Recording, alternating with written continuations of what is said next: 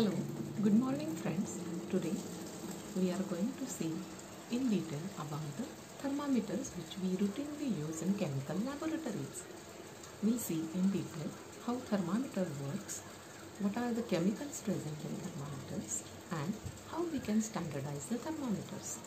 Now, what are the chemicals you have seen till now in the thermometers is, in one case you might have seen at the base some silvery shine material which is responsible to show the temperature, and in other case you might have seen the red color liquid. Now the first one is the mercury liquid, which has been showing you the temperature depending upon its property of compression and expansion with respect to the increase in and decrease in temperature. Whereas second type of thermometers, you might have seen the red liquid, which is nothing but the alcohol based liquid containing some colored ingredient.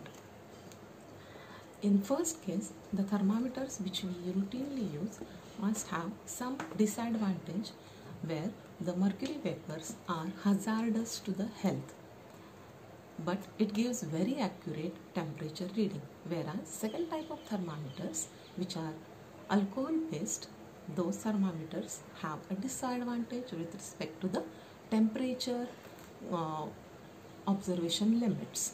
Both of these thermometers we can standardize just by keeping them in the liquid whose temperature is known to you. You have to choose the media where the temperature is known to you.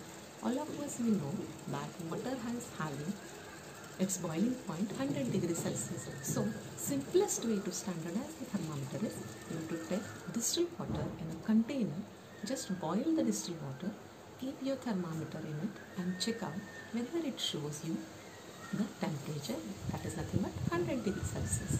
So what we have learned today is how thermometer works, what are the chemicals present in the thermometer and how we can standardize the thermometer. Thank you.